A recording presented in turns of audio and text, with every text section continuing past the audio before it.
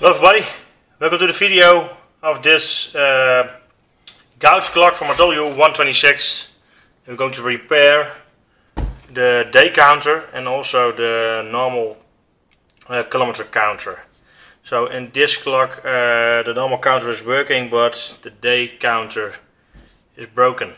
So this is a common problem on these clocks, also for 201, 124 and this is 126 and more models, of course. But so this is 126. This is an electronic speedo.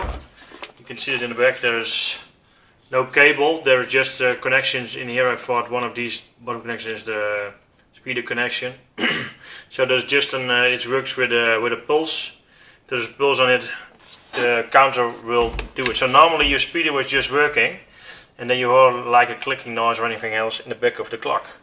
So we're going to open it and show you how this works. So I also got a package. I ordered this on eBay. It's like three small gears in it. That should do the job.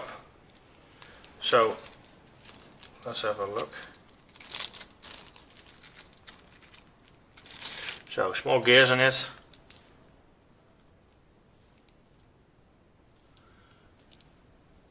I think it was an easy job to show you how this works.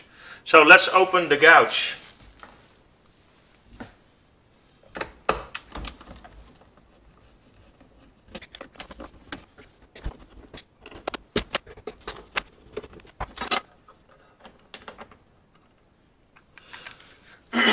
So that's it.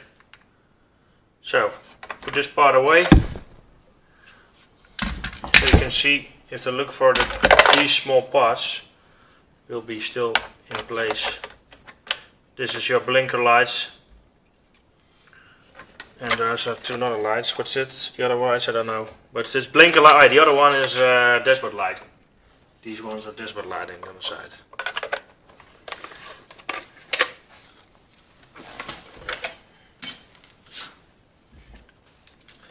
So the clock. I got all the screws.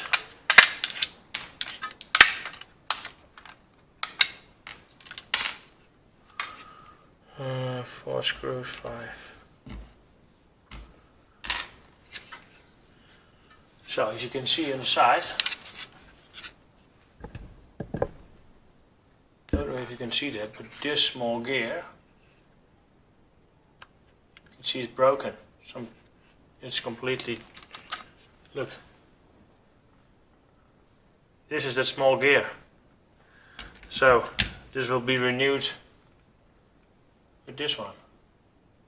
So that's the problem.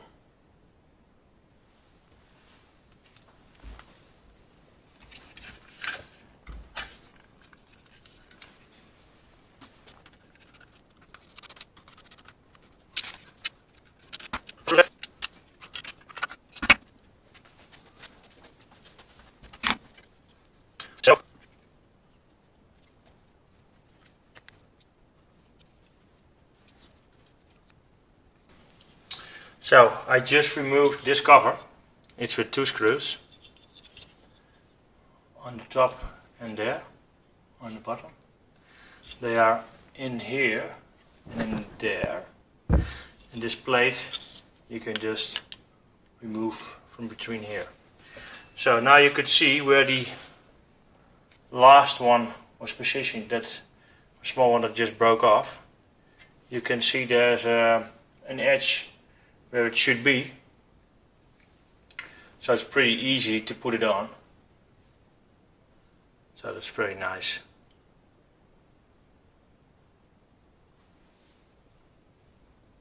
So let's have a look how we can get the other gears off.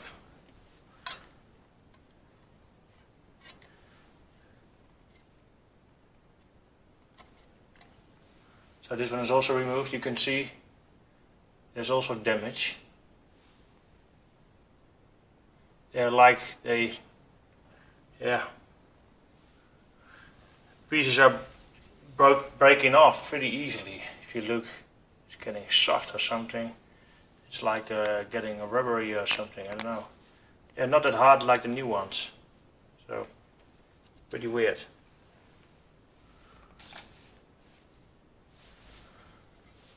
So, this is like the same gear.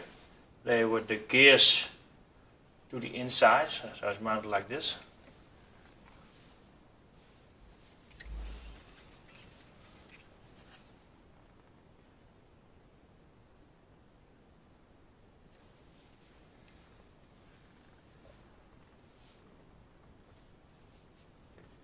So this is a small one.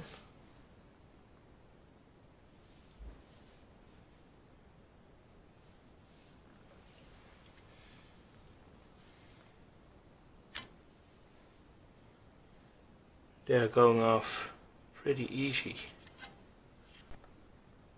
So let's put the gears back in.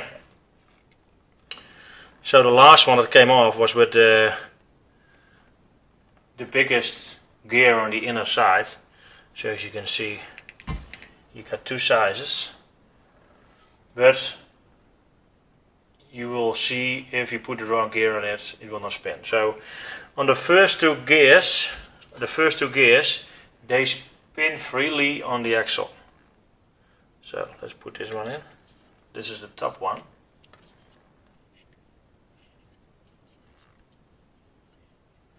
So you just slide it on and it will just be good. That's it. So the second one is below there.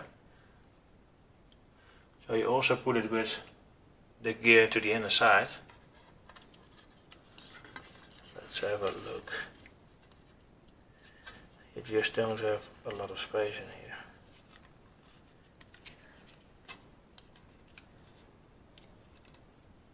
here. Yes. And just slide it down. Or do so I put first the other one. So that's in. So you can see that it's working. So there's a small edge on the other gear. You can see there's a little blue pin that's touching here. So to get them off and make sure there are no small pins in there. So get the gears off again.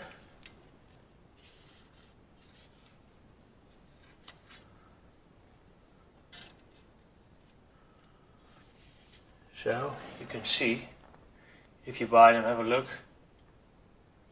Have a look.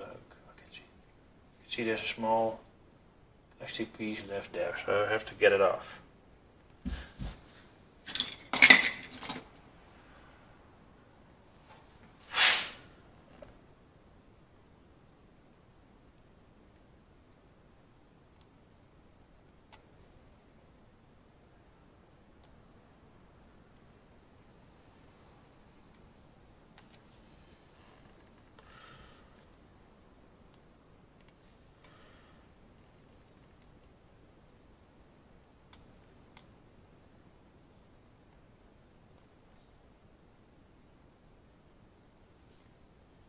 Otherwise it's stuck again. So let's put it back.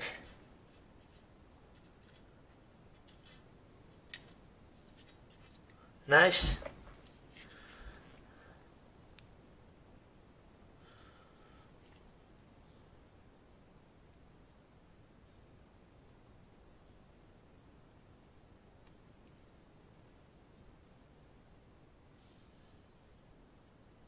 Okay.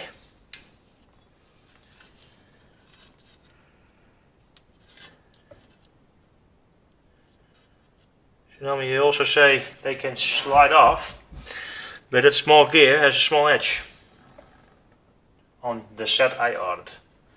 So you can see that there is, so it can have there's a stop there. So you have to put this to the outside so it will keep the other gears on.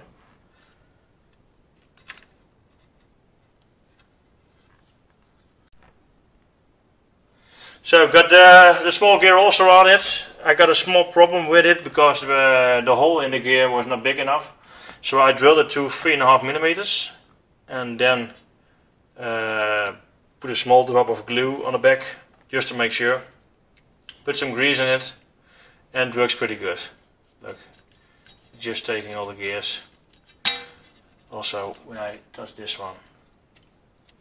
So that's pretty good. So now I'm going to put the back cover on it and close it, follow up. So let's have a go.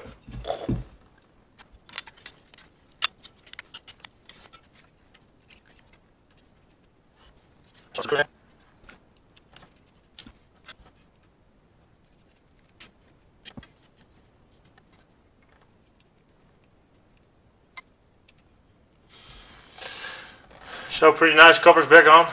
So now to do this you can just shift it a little bit like this to get a plate out of it.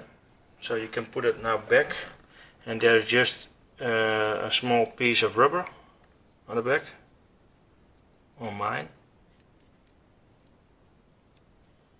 Just put it back on. So,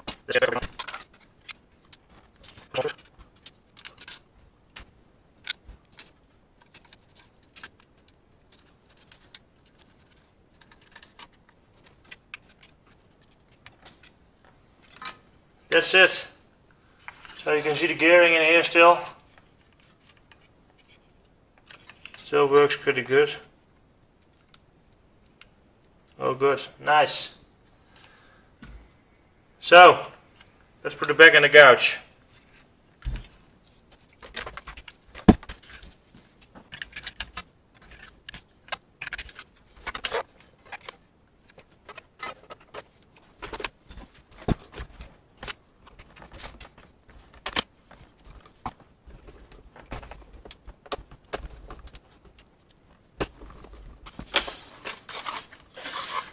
That's it.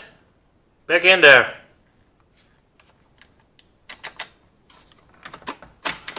Look, daycounter is getting back to 0, that works. So, that's it. Can go back in the car. Thanks for watching for this video. Have a look in all my other videos in my playlist. In the right corner for you is my logo. Have a look on my in my playlist. And also, so this counter going to be used in my project on a 90 V12, a W126 with the M120 V12 swap. So, right corner for you, my logo, click on it, go to my main page, subscribe if you like the videos. There will be much more of this. So, thanks for watching, bye bye.